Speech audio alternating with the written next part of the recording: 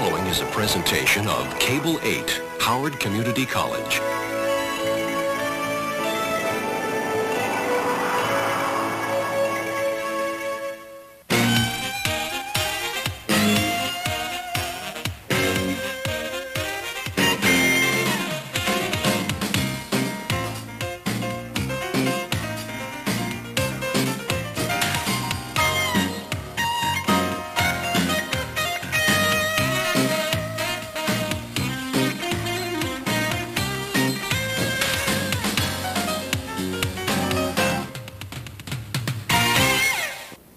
Hello and welcome to On Location. I'm Dawn Barnes. Are you a local history buff? Do you enjoy finding out new and interesting facts about the area you live in? Well, this month we went on location to the Howard County and Maryland Historical Societies to catch a glimpse of the many wonderful treasures they have hidden there. Mary Mannix, who is the library director at the Howard County Historical Society, explains the Historical Society's origins.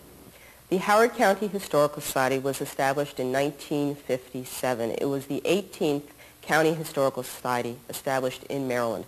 Historical societies have been set up and established by people throughout the history of the United States. The first was established in 1791 in Massachusetts, the Massachusetts Historical Society. The first county historical society in American history was established during the 1820s, again in Massachusetts.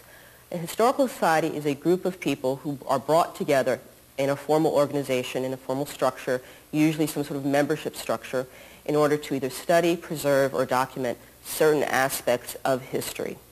For example, they may be studying the history of a location, they may be studying the history of a state, of a county, of a small town, they may be studying or be concerned about the history of a structure of some sort that perhaps might be in danger of being demolished, they may be studying the history of a certain group in American history. They may be interested in ethnic groups or a certain religious organization. For example, in downtown Baltimore, there is both a Jewish Historical Society and the Methodist Historical Society. How historical societies differ from other cultural heritage institutions is that they usually start as a group of people concerned about a certain aspect with a membership base, as compared to some museums or libraries which may be established as part of governmental structure and not be established from a membership base. The society was first formed of approximately 14 individuals, mostly people who were from old Howard County families, and they first met at Keewaydin, which was the home of Alda Hopkins Clark. Alda was our first president and is considered our founder. She is the mother of Senator Jim Clark, who many people are familiar with during the late 20th century. As I said, they first met at Keewaydin, which was her home, which was located on the top of Columbia Pike, which was a house that was built for her when she married her husband, Judge Jim Clark, and she moved to Ellicott City. The society met there a number of times. They met in other individual people's homes. They met in the Ellicott City Library. They met in the Ellicott City Courthouse. They met in the jury room of the courthouse. Essentially, they went from place to place throughout Ellicott City looking for a permanent location. Then in 1959, the congregation in the building that we're in now, the First Presbyterian Church in Ellicott City, had outgrown the facility. They moved or were building a structure out, a church out in the outskirts of Columbia, or what would become the big town, the community of Columbia, and the building came up for sale.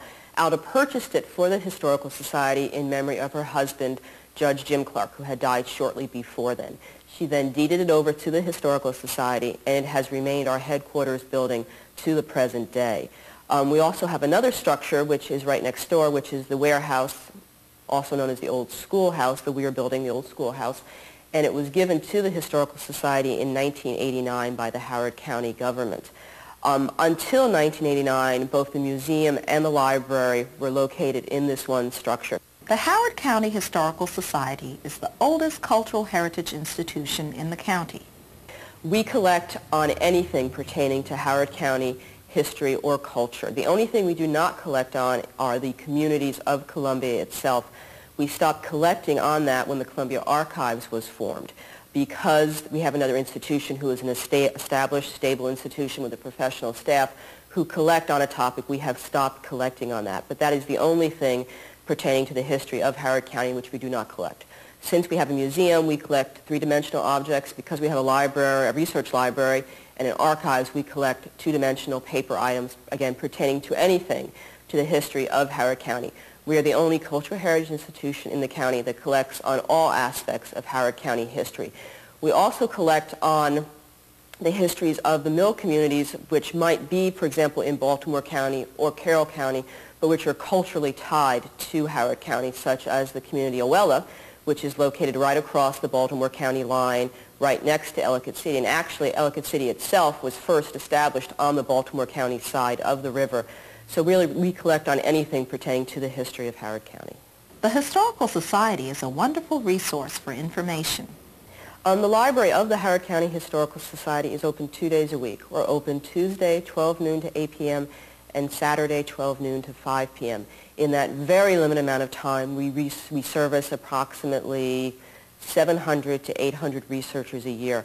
We have had bigger years where we've had near 1,000 researchers come through, but that is largely when we have very large school groups visiting, and due to cuts in funding from regards to buses for school trips, that has cut in the last year. But we average about 750 people a year, which is a large number of people in a very short amount of time. When people come into institutions such as historical societies to do research, or research libraries of any sort, or archival institutions, it's much different than when they go into a public library situation.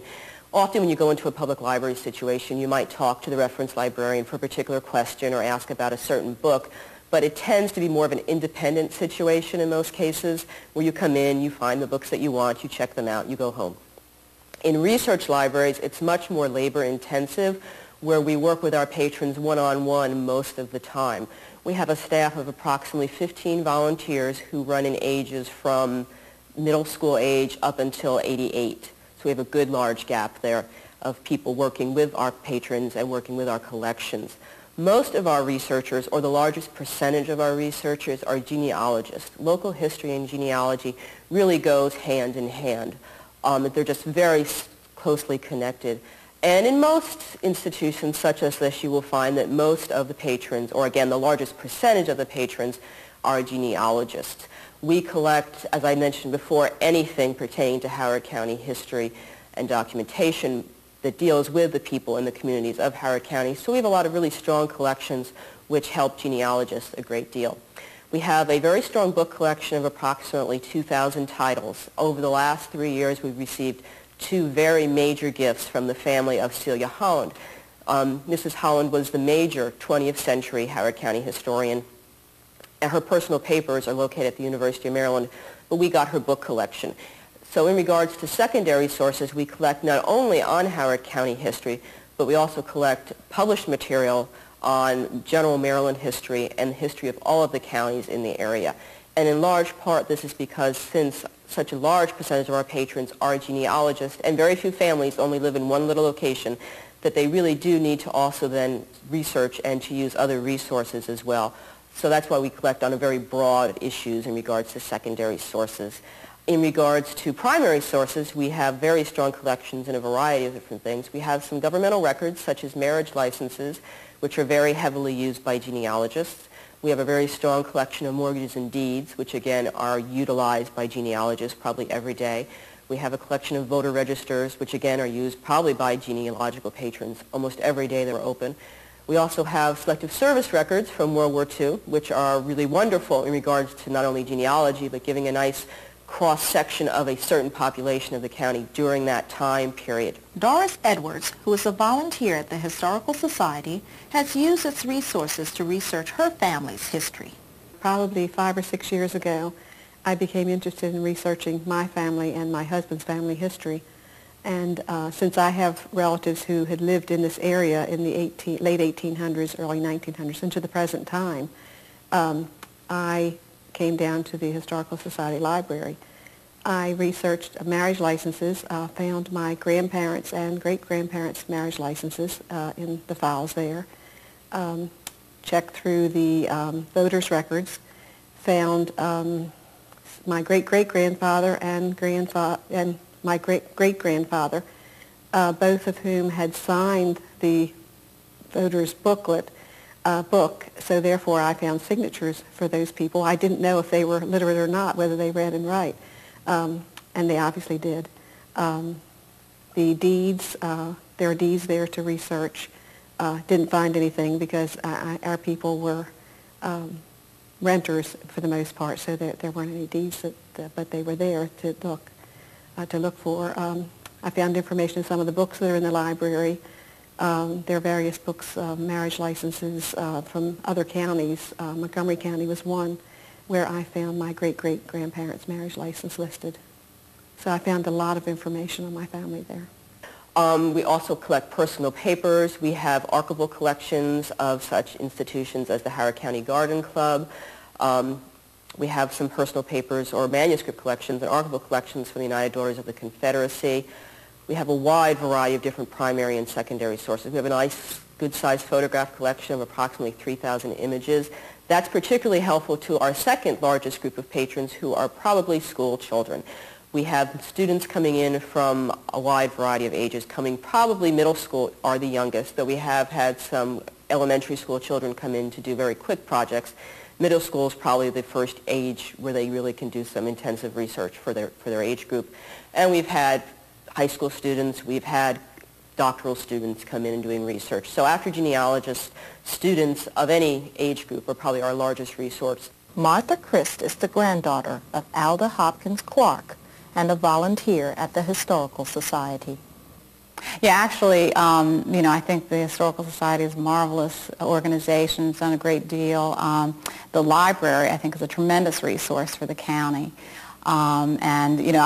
Being over there working on the Garden Club archives many Tuesdays all last year, I really enjoyed being there while people came in. People came in from all over the country looking for information on their family history. People came in because they had just, bought a house in a development that had a name that was named after a farm, and they were interested in finding out who had lived in that, on that farm and more about it.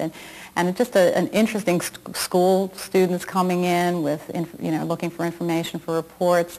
So there were a lot of people coming in for a lot of different reasons. And, I'd always enjoyed hearing, what they were looking for. And the volunteers at the library are tremendous. They have so much information in their heads in addition to what they have as a resource there in the library. And I think it's really a wonderful thing, and it's all mostly volunteers, and they do a wonderful job. The Historical Society also hosts a number of events throughout the year. In December, we have our Christmas candlelight tour, or our holiday candlelight tour, and what that is, on one night in usually the first part of December, there's a bus tour which goes to 4 or 5 different houses, which the owners have been very gracious in opening up to us, and they tour the different structures. They also usually is a church involved as well. So there's usually 3 or 4 buses running. People go from house to church, back to the headquarter building of the Historical Society.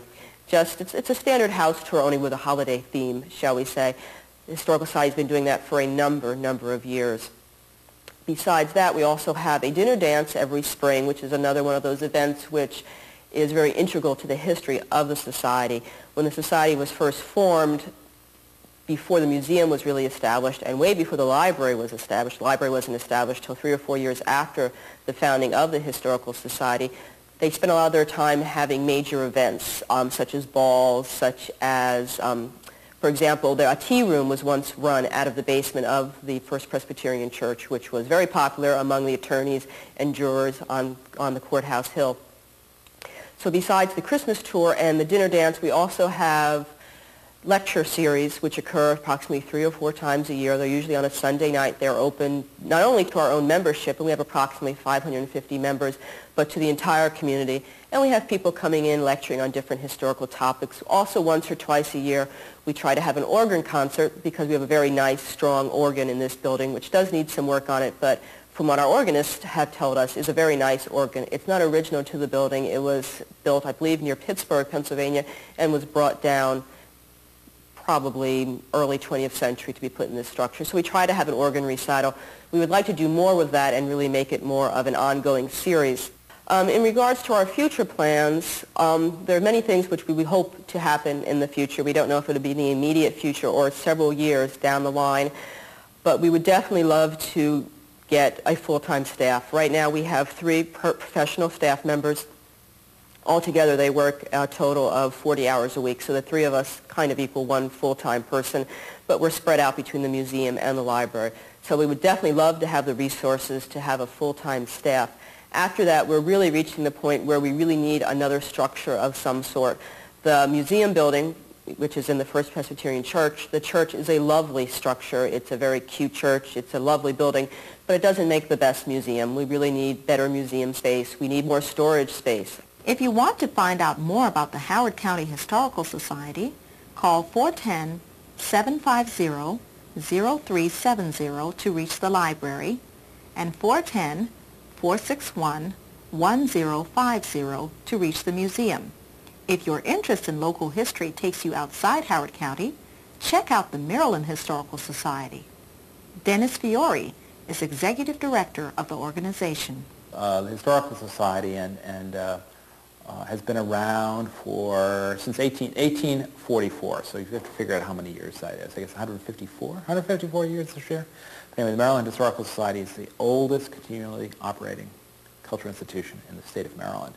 And it has a long and very rich history, and it followed that sort of movement that you saw in other great cities of America. And Baltimore, while it may be maybe a mid-sized city in terms of American cities, at one point was sort of the Houston of America. It's where everything was happening in the late 18th and early 19th centuries. It was a booming port. There's a tremendous amount going on here. And if you wanted to make your fortune, you came down from New England or you came from England and you came here to make your fortune in Baltimore. And so in order to be a full-blown community, it needed what was then, I would call New England, more an Athenaeum. It needed a place where thought could be brought out, where lecturers could lecture, where the big issues of the day could be discussed, and where you could see great art and borrow books and so on and so forth. And so that's really what the Historical Society was, even though here they call it a Historical Society. It really was the state's library. It was the state's archives. State archives up until sometime in the 30s, when the state archives was created. It was a natural history museum. We have great natural history material in our collection. It had European paintings as well as American paintings. So it was your all-around repository. And really the focus was not so much an American life, Maryland life, but on American life, with a sort of a side section dealing with Maryland, because we had a Washington room. A lot of historical societies did. They were really seen as repositories for looking at American life as well as Maryland life. So it's had a very interesting history, and it's gone through a lot of ups and downs and interesting periods over time. Today, the Historical Society, I think, is probably more vibrant than it's been since its founding. Going through a very, very vibrant period, and that period is an awareness of the importance of history, how history can inform our decisions about the future, how history can inform our values and help. A lot of talk about values can help us set those values. We're particularly interested not in just glorifying the past of one group of elites who founded the society, but really in looking at it as a broad-based institution, and how we can not only learn from the lives of great Marylanders, but how we can look at the lives of a variety of people and the experiences of a variety of individuals, and a variety of ethnic groups and minorities, groups that have come through and shaped Maryland. The basic goal of the Maryland Historical Society is to make people more aware of Maryland's past. Nancy Davis is Deputy Director for Collections and Interpretations. The Historical Society has enormous wealth of objects in many different areas. We have a little over 200,000 plus objects in the collection, and they are in many different areas. We have an incredibly wonderful silver collection that is one of the largest in the United States, focusing particularly on the 19th century. We have a wonderful painting collection. We have the largest collection of Peel portraits, miniatures, and paintings in the United States. We have a wonderful costume collection and a textile collection, needlepoint, needlework, embroidery, quilts, and we are going to be developing for all of these specialized collections ways for people to see more of what we have. I think that people don't realize the numbers of objects we have. For example, in the furniture collection, well over 2,000 pieces of furniture. And certainly wonderful things like toys and dolls. We are developing a whole new wing that's where we presently have toys and dolls, but refurbishing that to bring out more of our toys and dolls. We have a wonderful maritime collection with models and paintings and objects that were brought with merchants to Baltimore and to Maryland. We have an incredible collection that focuses even on agriculture that we're looking at very carefully. So there are so many different aspects of our collection that we can do an exhibition or a program related to these pieces very easily. We are just so fortunate to have such a breadth of a collection. We asked Ms. Davis how the Historical Society builds educational programs around their collections. We have meetings once a month where we have educators and curators and the PR division and the development division working very closely together, and particularly with the library, because we see that there's a wonderful crossover between the object collection and the manuscript, prints and photographs division, the archival division of this institution. So we see ourselves in a much more cohesive way. And in those meetings once a month, we look at the kinds of objects that are coming in, the kinds of exhibitions we're planning, and together, the library, the educators, and the curators in the gallery department develop programming that really meets and reflects and amplifies the exhibitions and the objects that are coming into the Historical Society. But I think it's important to say that we're trying to see, and it's very successful, I think, a cohesion between all departments so that you have a sense when you come here that you are seeing an object and getting its full amplification interpretively. The Maryland Historical Society's educational program targets many different audiences. In the Historical Society's education program, we develop programs for many different audiences. We develop programs for school groups and students who come to take a tour of the Historical Society. We also develop programs for students who can't come to the Historical Society, and they can be reached in lots of different ways. We have trunk programs, wonderful artifact trunks that go across the state that can be used in classrooms. And we have speakers that go out, actors that go out to the classroom to meet students where they are, because we realize that it's not always easy for students to come here. So we reach students in many different ways. We're developing a program for after-school students. They can come here for after-school programs. So for students, we have many programs that appeal to them. The adult programs are numerous. We appeal to those who are interested in the collection, particularly with special lectures that also have attendant curatorial workshops associated with them, so that you can, before the lecture, find out a little bit about our collection, and you can have an opportunity to see an object and then hear a little bit about how it relates to a larger topic. We also have a special event in November every year with an antique show, and we have curatorial walkthroughs of the antique show so that visitors have a chance to understand a little bit about what they're seeing. We do special lectures throughout the year that really appeal to an adult audience. The Historical Society's library is a wealth of information. The library is an amazing treasure trove. It's like a huge cavern of material that still is run in a very 19th century way, which is one of our goals to change that. The library probably has close to 7 million pieces in it. It's one of the great libraries in America. Our collection overall, by the way, has close to 8 million pieces in it. But the library has, I think, something like 4.6 million manuscripts, which range all the way from the original copy of the Star-Spangled Banner, of course written by Francis Scott Key, right through to contemporary business papers of Maryland organizations. In between are the Carroll papers of the Carroll family, particularly of Charles Carroll of Carrollton, the signer of the Declaration of Independence, the Tillman papers, the African Colonization Society that moved to return African Americans back to Africa, particularly Liberia and Monrovia. We have a lot of the documents of that society. It's just a tremendous group of manuscripts.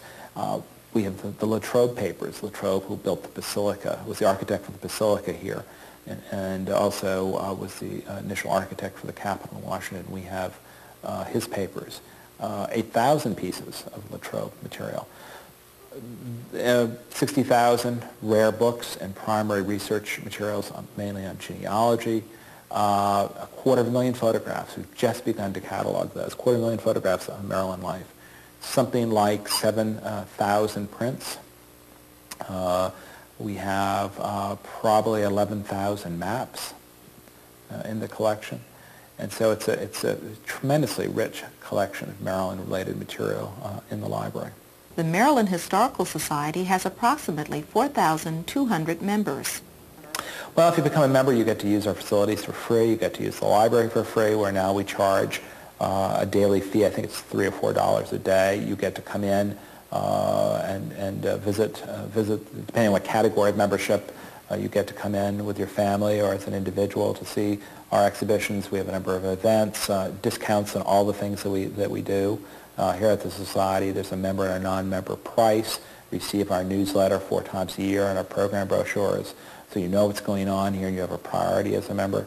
And you get our magazine, which is a great bargain. Our magazine is a 30, 40-page magazine of Maryland Life, scholarly magazine on Maryland Life.